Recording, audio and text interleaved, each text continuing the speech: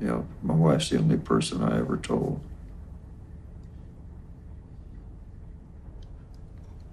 I never told anybody, not my parents, not my brother, not my best friends, not my wife. Nobody. I go in tears talking about it now. It's affected me. I'd like to think it hasn't affected me. I like to think I can tough it out and everything's okay. It has affected me. I will admit to it. You just saw a little bit of it now. I can't watch the bomb. Ja, ik was gefascineerd door de destructieve kracht van atoombomontploffingen en toch de schoonheid ervan. En toen ben ik eigenlijk vanaf dat moment een beetje geobsedeerd geraakt daardoor en heel veel filmpjes gaan kijken en steeds meer erover gaan lezen. En ontdekt dat heel veel van de verhalen een beetje in de doofpot waren gestopt. It was so big.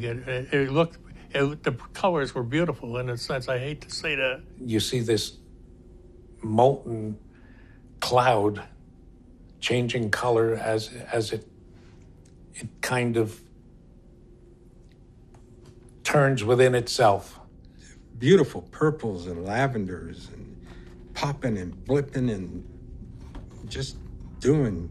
And it was boiling and just orange and reds and black and gray and whatever. And it just kept boiling, rolling like this. And the higher it got, the more it flowed outward. En gaandeweg, het was een heel lang proces, want het was heel moeilijk om de veteranen te vinden.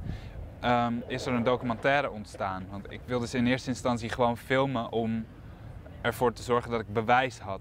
It really was the most... I'll never experience anything like it again. I know that. It was completely daylight at midnight. Brighter than the brightest day you ever saw. I cannot begin to describe the light that came into my eye. I was totally blinded. When I came out of the blindness, I saw my hands, and by this time I actually saw the blood vessels in my bones in my arm. You could literally just see every bone in there, everything. Even the guy's bones in his back that was in front of you. That's how bright the light was. To go from through the back of your head, through your eyes, and into your fingers, you're seeing your bones in your hands. How did it come through all that to get to your bones? That you could visually see them, like an x-ray.